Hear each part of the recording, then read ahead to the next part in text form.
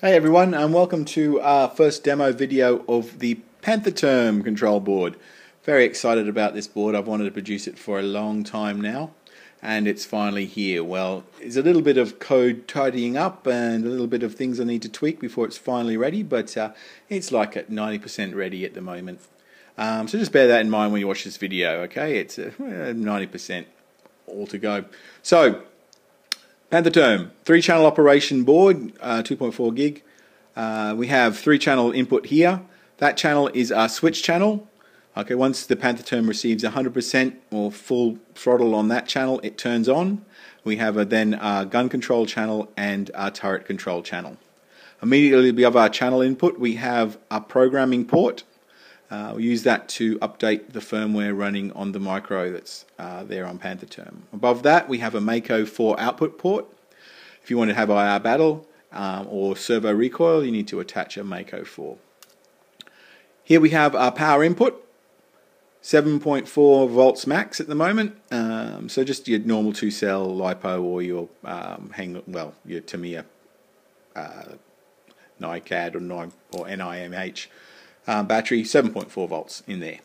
There is a voltage supply circuit, and that of course provides our 5 volt supply to run all the circuitry and also to power our receiver, so you don't need a separate BEC for your receiver.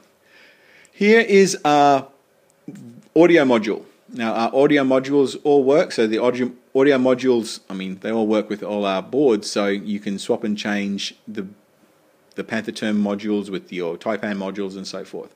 It simply pulls out. Okay, they pull that in and out. You pop that into a programmer, and then you can upload your own sounds onto Pantherturm, your own sounds onto Taipan, whatever. So that's how our sound system works, these little sound module boards that you can individually program with your own sounds. Quite cheap, so if anything does, not that anything does go wrong, but if anything does go wrong, you can simply just replace these boards.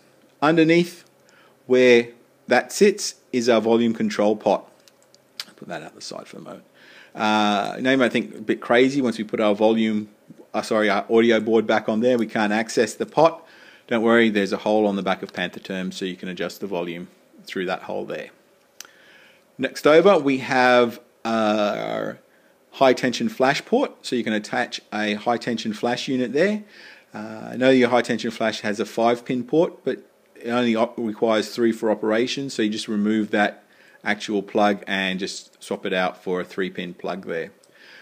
Speaker output, our Canon and our LED outputs are here, and here are our turret and gun elevation motor outputs. So that's our Pantherturm board. Okay, here's one I prepared earlier. I don't actually have a Pantherturm, so I've got it sitting to operate the turret on a Panzer III hull.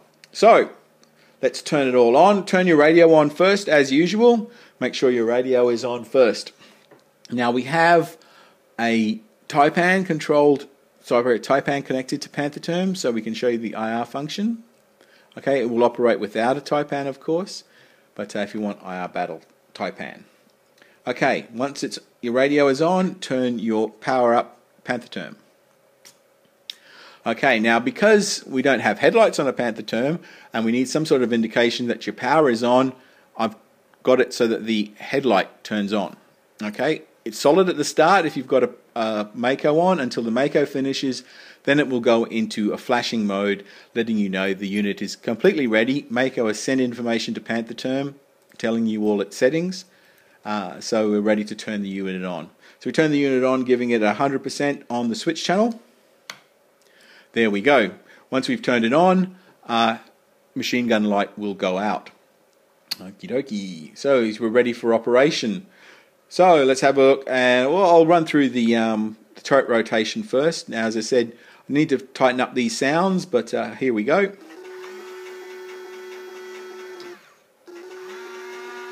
Okay, that's full rotation. It is proportional, so you can slowly bring the turret round.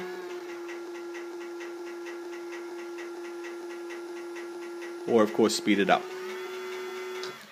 Okay, we have our gun elevation. Okay, let's put our turret back into the middle. There we go. So there we have turret and gun elevation. As I said, I just want to fix up those sounds a little bit more to get them a bit more in sync and a bit more smoother. The rotation is, I've got all these wires under there, so all that bump is, of course, your standard hang-long bumpiness. Anyhow, let's have a look at the cannon fire.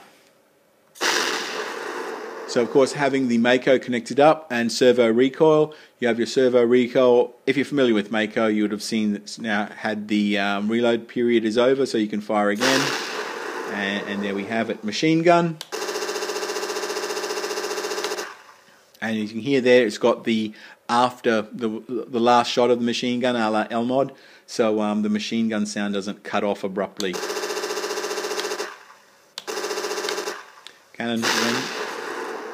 Okay, and of course, with the Mako being attached there, it's sending signal out of the IR LED, which is actually in there. So if you're in an IR battle, of course, you're going to be getting hit. So let's hit Pantherturm.